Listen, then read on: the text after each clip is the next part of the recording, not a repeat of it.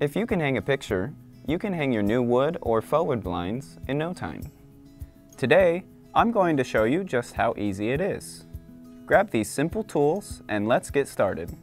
All wood and faux wood blinds have the same basic parts: the blind, valance, wand, and hardware.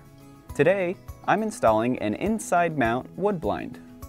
Depending on the blinds you ordered, the pieces or parts you have may be a little different, and that's okay.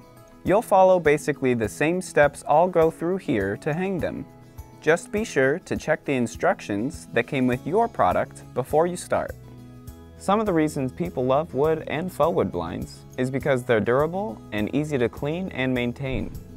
They're also really easy to put up. The first step is to mark where you want to place your brackets. Place the brackets in the top corners of the window like this.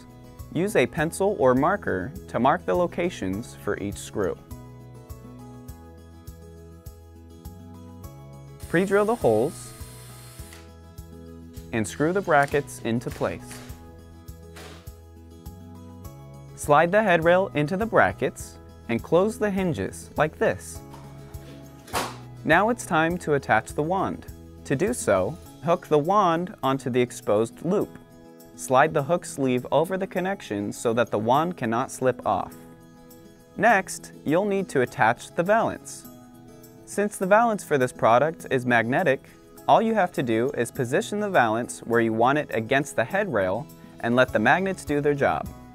Just make sure you don't place the valance too low on the headrail so that it doesn't interfere with using the wand. If you need to remove your blinds, simply remove the valance and the wand. Then, open the hinges of the brackets using a flathead screwdriver. Slide the headrail out from the brackets and you're done. We hope you enjoy your beautiful new blinds from Select Blinds. If you have any questions or need any additional help, please see your product's installation guide on our website or just give us a call. We're here to help.